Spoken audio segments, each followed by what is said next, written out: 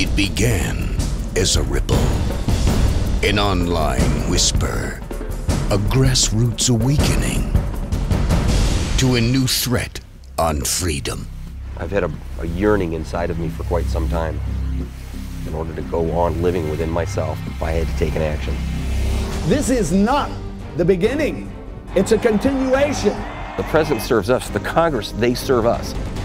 Lady Liberty faces her newest challenge, and across this great nation, a new generation of patriots stands ready for her defense. When you have government control over everything, you have tyrannic behavior. We want fiscal responsibility. We'll give them some stimulus. Do you think Congress can hear us now?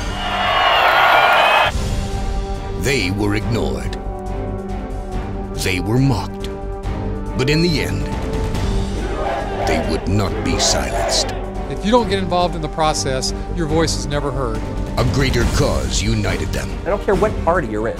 A greater outcome awaits them. We're here to be great, we're not mediocre. This Thanksgiving, the story of 2009 becomes the living history of the Second American Revolution. Tea Party, the documentary film. Liberty's March as a new generation of patriots.